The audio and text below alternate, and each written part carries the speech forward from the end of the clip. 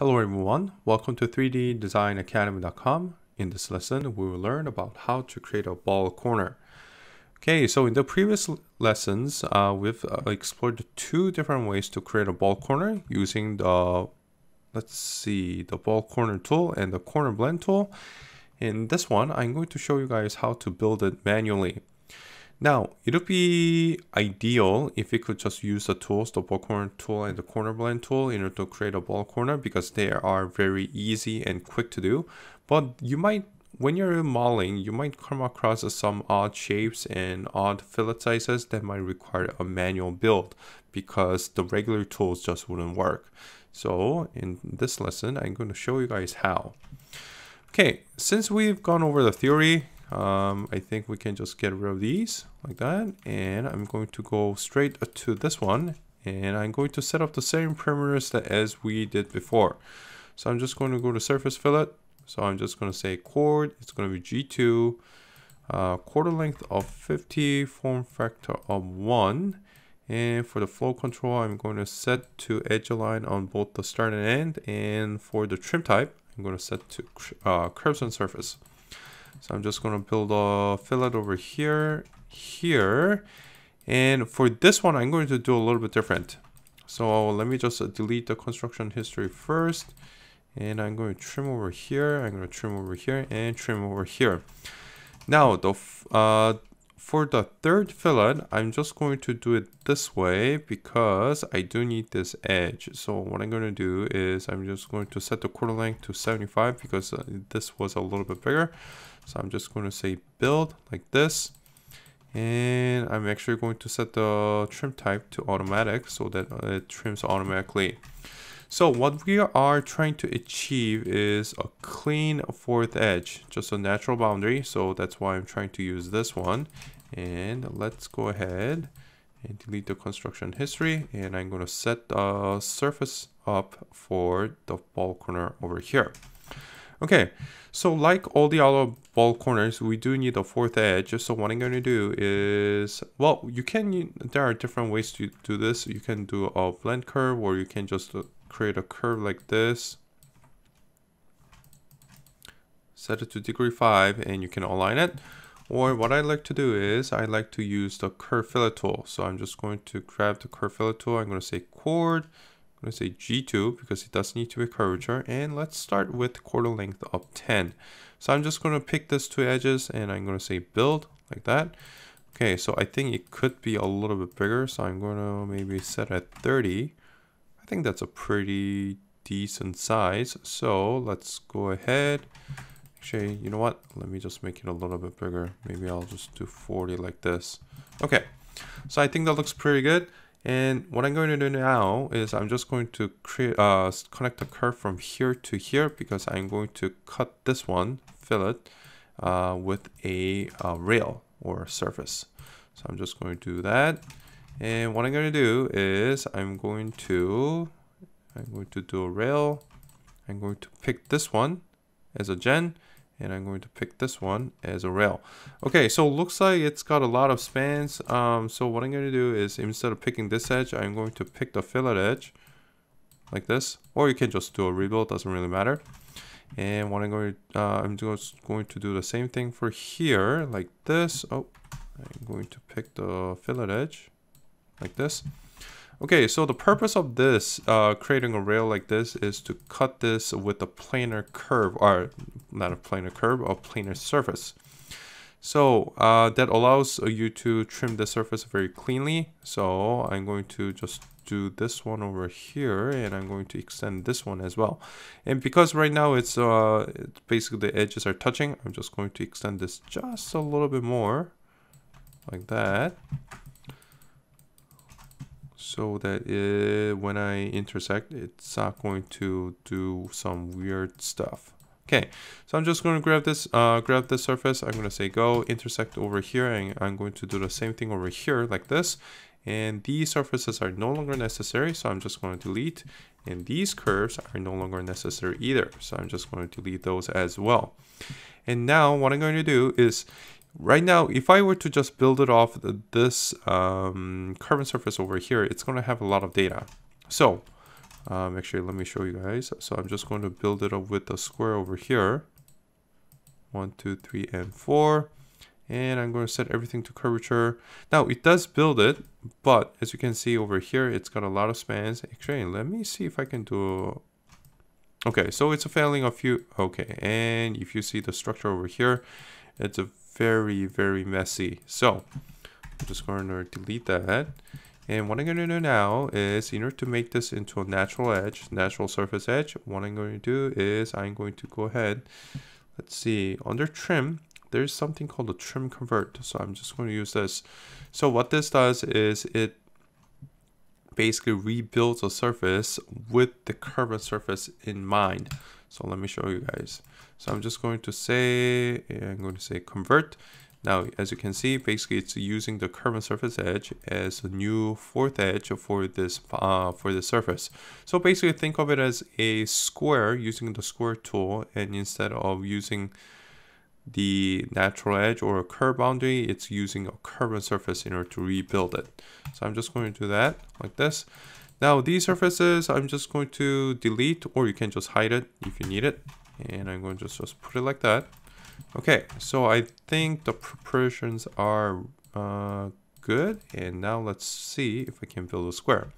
Oh, actually, before you do that, you gotta make sure that all the surfaces are curvature. So just in case, I'm just going to align, and I'm going to make sure that it is edge over here, and I'm going to make sure that this is curvature over here, because the trim convert tool is not, it's not going to give you 100% same surface all the time, because it is based on the curved surface. Sometimes the CVs shift a little bit, and they can sometimes break the continuity. So you just want to make sure that all the surfaces are curvature.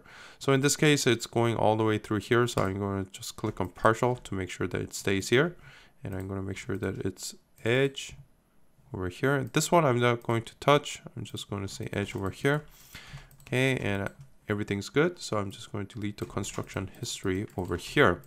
Okay, so that looks pretty good. And I'm going to go ahead and use the square tool. Okay, so I'm going to set everything to free for now, explicit control off, so that I can show you guys step by step. Okay, so as you can see, even with this one, the CV structure is so much better. To be honest, I don't know why, but it is much better. And I'm going to now set everything to curvature. And I'm going to say, oh, okay, so it looks like it is, it was the explicit control and the continuity that, I guess, ruined it. Okay, so now since the surfaces are natural edge, you can almost guarantee, well, you can guarantee that this only, if this corner edge over here only requires a 5 degree, one span, same thing over here and same thing over here.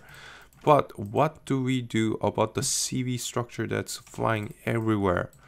Now, that's where the square control, the continue option, if you go over here, this is where the collinear options come in. Now, this is a very advanced feature within Square. It is also available in Rail. What it does, it aligns the CV structure to the surface that it is trying to align to. So let me show you guys how it's done. So in side 1, you'll see that before we did the square, or before we did the continuity, you'll see the CVs are sort of lining up. In this one, it's lining up very well because this surface over here is lining up well. So what collinear options does, it aligns the CV structure. So let me just turn the curvature back on all of them. And what I'm going to do is I'm going to click on boundary 1 like this. Now it's curvature, and you'll see that the CV structure is lined up perfectly. And I'm going to do the same thing over here on side 3. Now that's much better. And I'm going to do the same thing on boundary 4. And here it is. Voila. And we got curvature on all sides. Now, this side is not aligned, so you got to make sure that it is. Now, if you did everything right, you should be either curvature, or it should be pretty close. So let me see if I can check to make sure that it is. So I'm just going to go over here, project, and I'm going to just project this edge over here like this. You can, well, depends, you can either view, Z, or normal, doesn't really matter. Let's see if I can do a measurement, surface continuity tool. Now for this one, what I like to do is I always like to show, turn the show max labels and show command, so that if the continuity is off, I know exactly where it's off. So I'm just going to click here, and we were actually able to achieve curvature. I think this was because it's a relatively simple, very traditional ball corner. There are probably instances where it might be a little bit difficult to achieve such a easy as a continuity over here, but we were able to achieve on this one. However, I do not like the CV structure that much right now. There's a little bit of zigzag over here, so I'm going to see if I can control this a little bit better. Now this is where I like to use the boundary blend. Now you might be wondering why it's there. Well, this is one of the prime examples of where you can use it, and this is one of the reasons why I prefer to use a square instead of bi-rail, because it's got the control over here. So let's see if I can just shift the CVs. Now this one doesn't really do much. Now it does organize this one, but looks like it's actually destroying this one. So I'm going to see if this one works. Oh, I think that's much better. Now it looks like there's a little bit of CV structure funny going on over here. So I'm going to see if I can do this. And these ones, let's see if I can manually adjust it. So I'm just going to, well, actually, I'm going to delete the construction history over here. And I'm going to, just in case, turn the construction options on, or surface continuity on. And I'm going to see, okay, so transform CV. I'm going to do a proportional modification, and I'm going to use the slide option. And for this one, I'm going to set the mouse sensitivity to 50. Actually, you know what? I don't think I'm going to use it, because I think these need to move about the same. So I'm just going to do a regular move. I'm going to set it to slide. I'm going to grab these two CVs, back to transform. Slide over here, and when you are doing this, you want to make sure that you are grabbing this one, which is closer to this side, instead of this one, because if I grab this one, it's going to go this way, which is not what you want. So in order to retain the continuity as much as possible, you want to use this arrow over here. I'm going to slide it like this. Okay, and I might want to slide this one just a little bit more, and you'll notice that it is staying within the tolerance, and we were still able to retain curvature. Okay, so I'm just going to do the same thing over here. I'm going to grab this one, and I'm going to use the shift. I'm going to press on shift, hold on shift, and I'm going to click and to grab both CVs. I'm going to shift this one over here. Okay, that looks pretty good, and we were still able to achieve curvature. Oh, okay, so I might want to do a little bit more, so because I see a little bit of issue over here. That looks good. That looks pretty straight. That one I actually might want to kick it back out, and this one, just gonna place it over here, and that looks perfect. And we were able to, now that did take a very long time relative to the corner blend tool and the ball corner tool, but we were able to achieve curvature on all sides. And well, the fact is, the manual way is going to work probably 90% of the time, whereas ball corner tool and the corner blend tool, there might be cases where it might not work. So it is always good to know how this ball corner works and how to use it, so that in case you need to manually build it, then you know how. Okay, so for the final touch, I'm going to just delete the curve over here, and I'm going to just trim, and there we go. Actually, if you want to do a super clean job, you can always redo the curved surface here, because the curved surfaces are merging over here. So what you want to do is just delete the curved surface here, and I'm going to reproject like this, and we now have a very clean ball corner. Everything's a single span. highlights excellent. Flows very nicely, and I'm pretty happy with the result. Okay, so that is the third and the manual way to create a wall corner. Thank you guys for watching, and see you next time.